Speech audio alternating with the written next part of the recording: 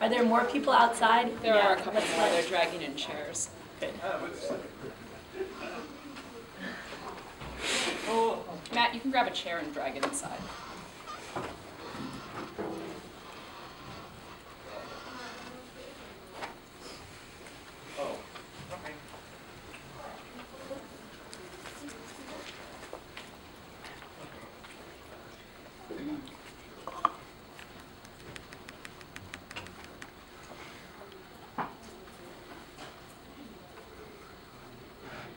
Yeah, so I was chatting with Marty Fayer this morning about the fact that we both have PhD students doing thesis defenses today, and Marty said it's really best to start out with a really embarrassing story about some major screw up to start off the defense appropriately. But really, the most embarrassing thing about Julie is that she's never really had any really embarrassing major screw-ups as far as I know. She's kind of one of those all-around Renaissance women. She's a great cook. She can dance. She can play soccer. She can keep things organized. You'll hear a little bit about her. You won't hear too much about her system engineering today. I think it'll be in the background of the physics. But I remember when I was a graduate student, I was once working with a postdoc, and we had a dewar that we had a cryostat that had a leak. So we were pulling it out, and we had a large increase in the pressure in the cryostat, and the probe exploded out of the dewar and crashed through the ceiling, moving the ceiling panels out of the way, and then fell back down again and completely smashed our sample. And it was really awful, and we were totally demoralized, and we took a lot of time off, and everything had completely stopped. But in our lab, when there was a dewar that got overpressure, for reasons that I won't explain here, that's a story for somebody else's thesis defense.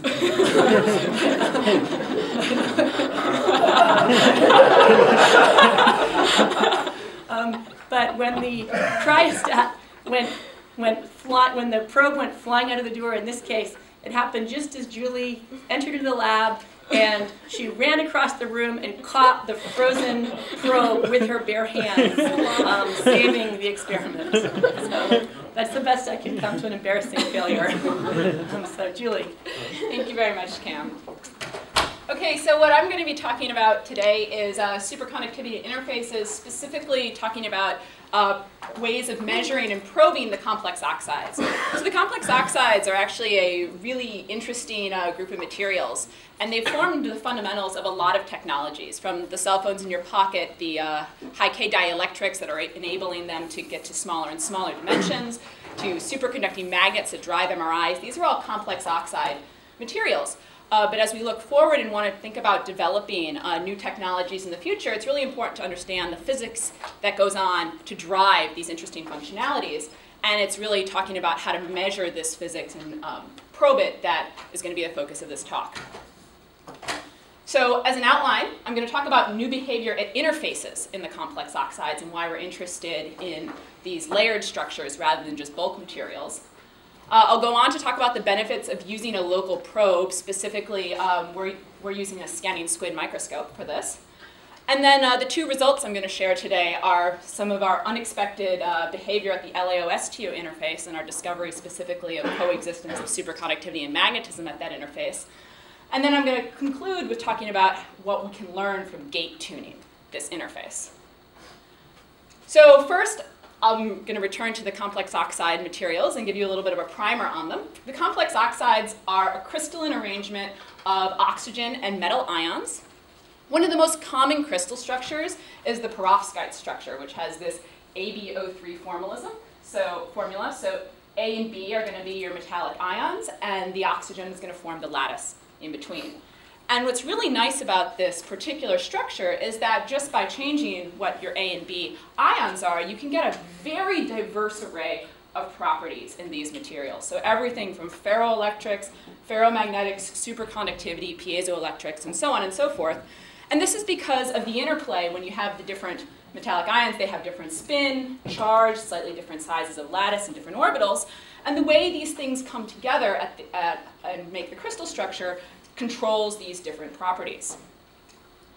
So these materials have been well understood and well studied for a long time, and they have many engineering applications, some of which may be familiar to you.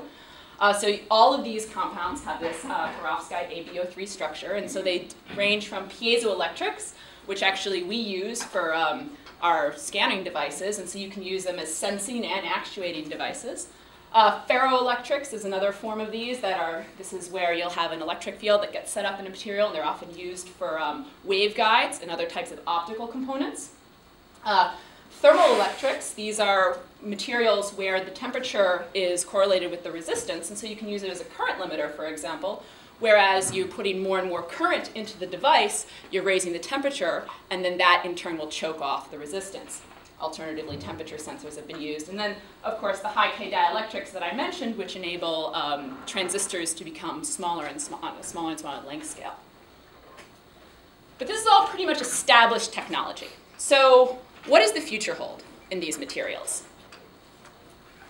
Specifically, what we're looking at is complex oxides as a canvas for new compounds, so mainly using one type of oxide material as a substrate for growing a second one. And the lattice matching of this perovskite lattice really allows for effective growth of these thin films. So what you're actually seeing here, these are individual metallic ions in a complex oxide lattice, and this is strontium titanate on the bottom and lanthanum aluminate on the top. And you can see the lattice looks very perfect as you go from one to the other. Now, lanthanum aluminate and strontium titanate have slightly different lattice constants, so this exact arrangement won't last forever as you grow infinite numbers of lanthanum aluminate, but if you keep the layers thin, you can get these very nice thin film structures. And what's even more exciting is that when you start to layer these materials, you find that these interfaces have very different properties than either of the bulk materials. So as you put in strain or you change the charge differential between these two layers, you get new phenomenology that's happening at these interfaces. So what's one example of this new phenomenology? Specifically, if again I take the LaOSTO, these are both, lanthanum aluminate and strontium titanate are both insulators. But if you grow at least 4 unit cells of lanthanum aluminate on strontium titanate, you find that you go from 0 conductivity, as you would expect for an insulator, and then all of a sudden you have electrons at the interface at more than 4 unit cells. So now you have a conductor in between 2 insulators at an interface. And this is really surprising behavior.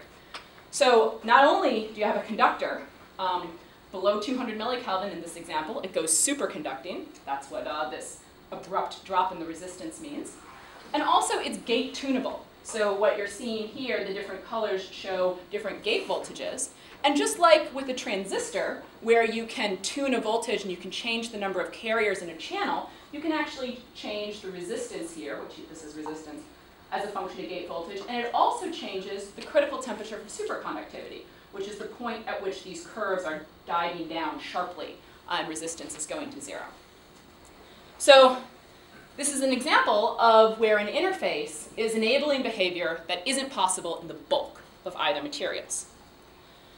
So now the question is, how can we actually probe these interfaces? What are the techniques people use to measure what's going on? And specifically, the most common techniques are electric transport and magnetization. So in transport measurements, you attach 4 contacts to your sample. You'll source a current and measure a voltage. And in this configuration, I've shown a Hall effect measurement. If you wanted to just measure the longitudinal resistance, for example, you would take the voltage across the same 2 contacts as your current. A second way to measure the properties of these interfaces is magnetization. In this case, you apply a large magnetic field to the sample, and now you're looking for the smaller response, how the sample responds to that applied field. So there are a lot of benefits to these techniques. They're quick and relatively simple. And they're one of the main ways that crystal growers will actually check that their growth conditions are correct.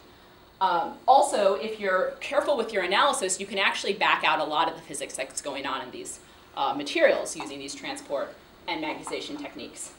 And finally, if you ever want to build devices for these materials, in the end, we're looking towards functionality for new devices.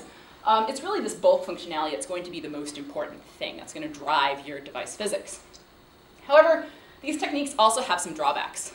They have relatively low sensitivity. So if you have behaviors that are going on at the interface that have a very small signal, they're going to be hidden in these bulk measurement techniques.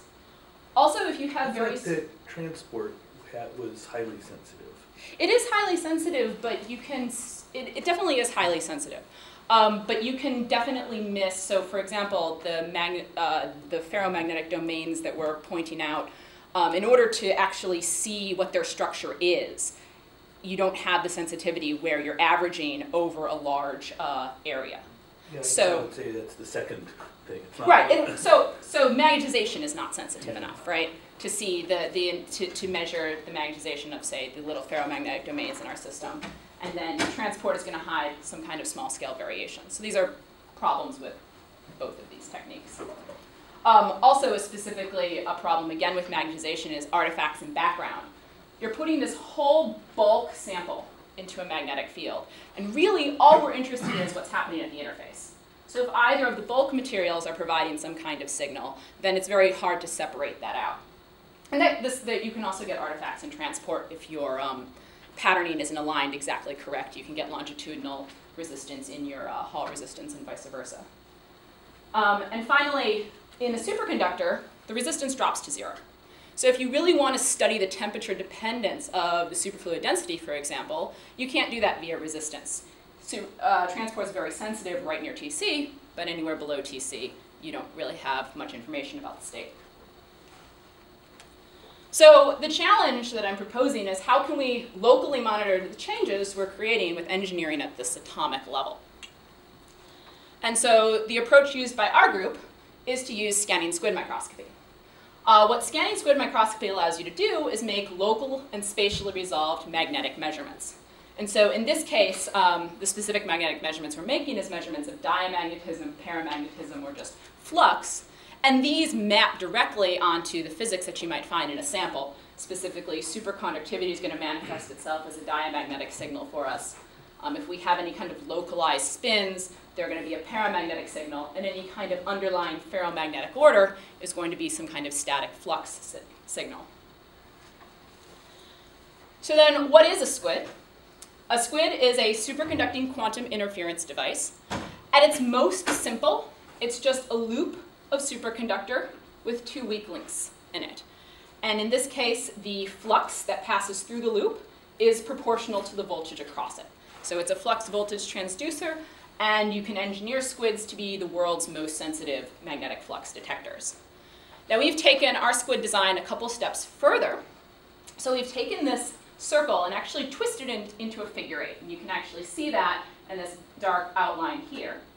And what that arrangement does, that's called a gradiometer rather than a magnetometer. And so it means that if there's any kind of background field that's passing through the squid in its entirety, the flux in each of these 2 loops should be opposite, and therefore the net effect should be 0.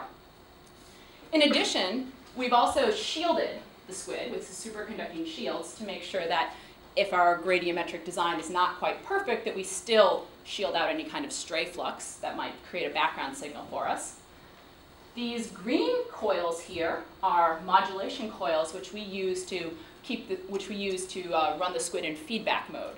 So we actually maintain the squid at the same point on its phi I curve and measure only the feedback signal, so measure changes away from that, and that keeps it at its most sensitive position. Finally, these cyan lines here represent a field coil, and if we put a current in through these lines, we can generate a local field and see how the sample responds to that field. So we can not only measure static flux or magnetometry, we can also measure susceptibility. And so if we actually want to make a measurement here, we basically want to have the sample affecting one of these 2 symmetric loops. Because again, since it's a gradiometric design, we need to have a differential here. So the way we actually do that, well, hold on. So also, one last point is that most of the units you're going to see in this talk are going to be in units of phi naught, or the superconducting flux quantum. That's because this sensor actually measures flux, and so we convert all of our voltage measurements back into flux, which is the physical quantity that we're measuring. So this is what the squid actually looks like. It's a niobium evaporated on silicon process. That's with 11 layers of fabrication to get all the shields and all the vias and everything else. from shorting. We make these in collaboration with Martin Huber at UC Denver. And this actually is a zoom in of the pickup loop. This is on the side of the squid that we would bring in close contact with the sample. So this is the side that's actually going to be measuring the sample, whereas this one is going to be the balanced one. It looks identical to this, but it's going to be far away. And so you get this differential that I was just mentioning. In order to do that, we take the silicon and polish it away till we get a corner. So the loop sits in the very corner of that squid, or sorry, the loop sits in the very corner of the chip, so it can be brought very close contact to within about a micron of the sample. So the squid itself is mounted on a scanner. So the scanner is shown here. There's a S-bender stage for moving in X and Y. S-benders are effective because they allow us to move in X and Y without moving in Z, because the benders curve in an S shape.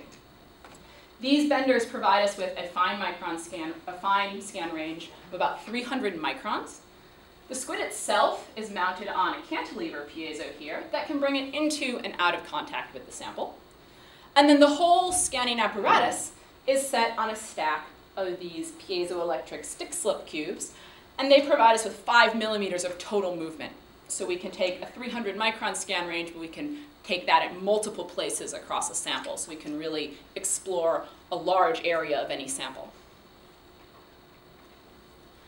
So these are the two ways that the squid makes a measurement. So again, with the pickup loop here, the flux that passes through the loop is going to be proportional to the magnetic field. And so if we actually move the loop back and forth across the sample, we can make a map of the flux that's going through it. And so this is a measurement, again, in phi naught. In susceptometry mode, what we're doing is we drive a current through the field coil. And if we make this an AC current, we can actually use a lock-in technique to only measure so that this pickup loop here is just sensitive to responses at the same frequency.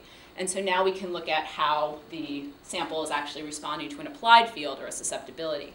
And so in the case of a superconductor, which is going to have mobile electrons that can screen an applied field, what we're actually then mapping are the screening currents from the material. And so this is a superconducting sample, and you can see variations in the amount that the superconductor is able to screen the field, which is proportional to the susceptibility. The units for susceptibility are going to be in phi naughts per amp, because the signal that is responding is always going to be proportional to the driving current. So we've normalized all of these by the current. So in the future, well, the color scales for magnetometry are always going to be this red, green, blue, or this red, yellow, green, and for susceptibility are going to be blue, tan, and red. But you can also look at the units to know which mode we're working in. And then the last benefit of this is that because this is a DC measurement and this is an AC measurement, we can actually take these two images at the exact same time.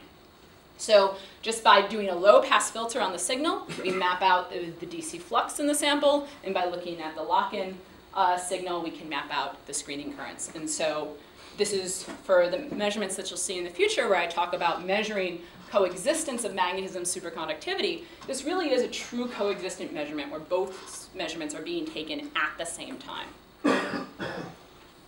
So that concludes the measurement capabilities of the system. Our lab has really worked on pushing this gradiometric shielded squid design, which has been optimized for our scanning purposes. We have a spatial resolution of about 3 microns, which is just set by the size of the pickup loop, which is going to be brought close to the sample. The magnetic sensitivity is quite good. I hadn't mentioned this yet, but our noise floor is about 1/4 of a microphi naught per root hertz. This corresponds to about 200 Bohr magnetons, or 3 × 10⁻11 Tesla. And to give you guys a feeling, if you have a commercial MPMS, this is about 8 times more sensitive than, or 8 orders of magnitude, sorry, more sensitive than a commercial, sorry, orders of magnitude, than a commercial MPMS bulk squid design. What's an MPMS? Magnetic probe. I'm not actually sure what it's. Magnetic properties measurement system. Standard. It's a standard magnetization probe from Quantum Design. It's a commercial one, so where a lot of the bulk magnetization measurements that I was referencing in the beginning are all done mostly done in NPM.